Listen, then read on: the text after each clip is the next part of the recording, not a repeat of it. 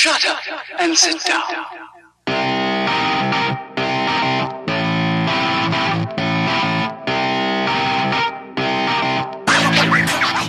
Hi, I'm Mona Seeberger. I'm a pilot, instructor and a technician. Currently, I'm flying in business aviation. Unintended flight into IMC is one of the most frequent causes in helicopter accidents. This video is the first in a series about unintended IMC. In it, I want to cover the actions you can take before takeoff.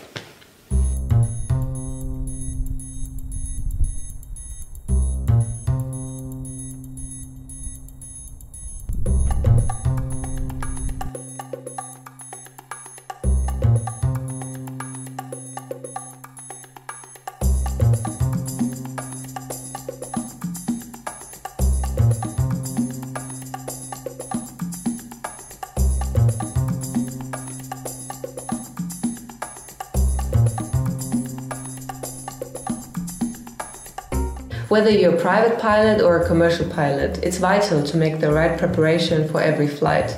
This will really help to avoid unintended IMC encounter.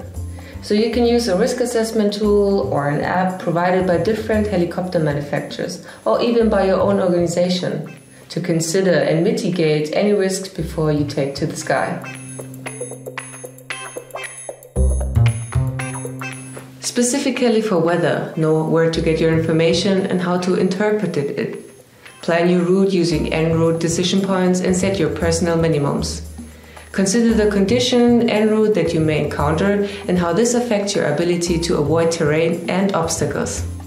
Consider also that the situation may change in flight and define a recovery plan if conditions deteriorate unexpectedly. You always have three options: divert, return to base or land, and live. And if in doubt, delay or cancel the flight.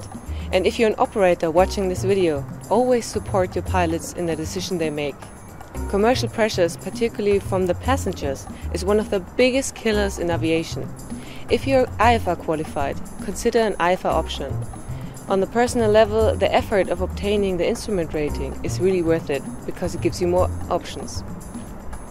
The key points are: take the time to prepare every flight to help avoid IMC. Perform a risk assessment to identify any key risks, set personal minima and prepare for the unexpected.